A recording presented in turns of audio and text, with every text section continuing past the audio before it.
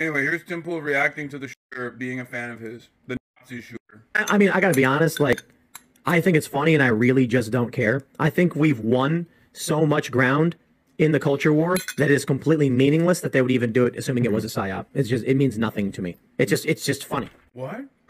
Wait, what is he doing? Is he all right? Bro, you're talking about a mass shooter. Yo, what the fuck's going on, dude? Okay, this is what I noticed. And I thought I was taking crazy pills or something, given the way that these guys have been, like, openly acting about this stuff. Like, the right used to say thoughts and, you know, prayers.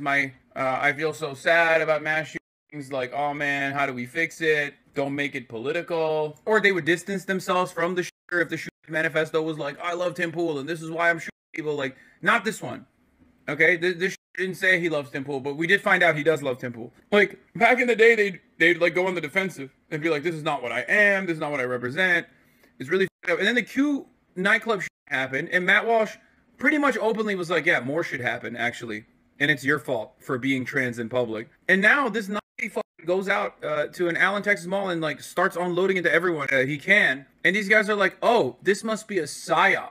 To do what exactly? Like, you think the government is doing a psyop to, like, make Nazis look bad? Like, what? Like, I don't think anybody needs a psyop for that, dog. What do you mean? World War II was a psyop? Is that what's going on? Like, what the fuck? What planet are you on that you think the government needs to do a psyop to really instill the idea that Nazis are bad and can be, like, violent psychopaths?